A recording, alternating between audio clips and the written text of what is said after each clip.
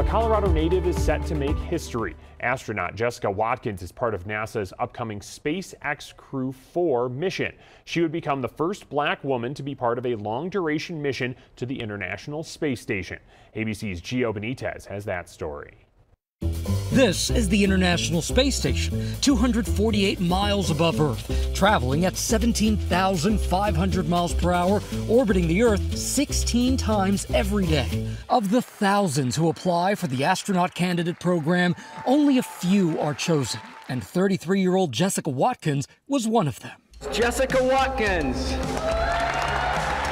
Did you ever think that this was going to be possible, that one day you would be flying to space to do work on the International Space Station?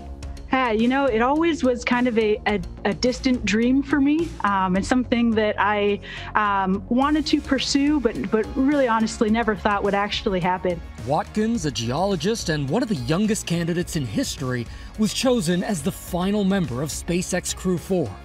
In mid-April, she, along with 3 others, will spend 6 months aboard the International Space Station, conducting research and observing geological changes on Earth.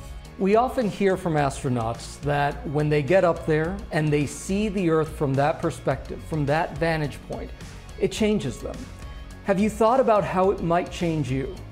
Being able to see the Earth as one whole body and one small, fragile body as well, that we all live on, that kind of sentiment, being able to see how small we really are, how shared our space is, and then how fragile that environment is, I think really will have an impact in terms of just appreciating what we have and being good stewards of it.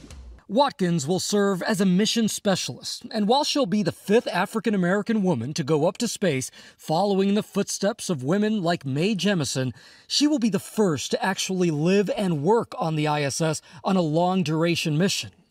So what was that training like?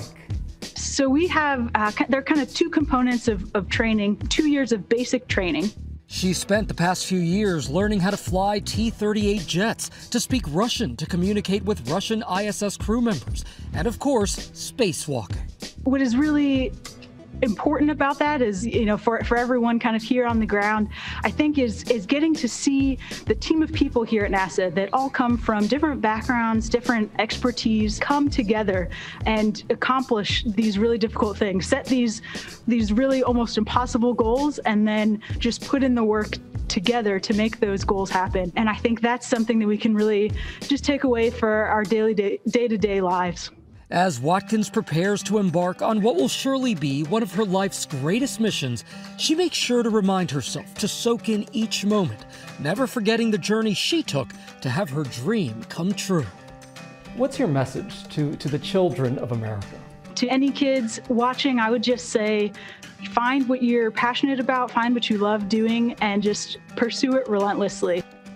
Dream big. You never know when those dreams are going to come true.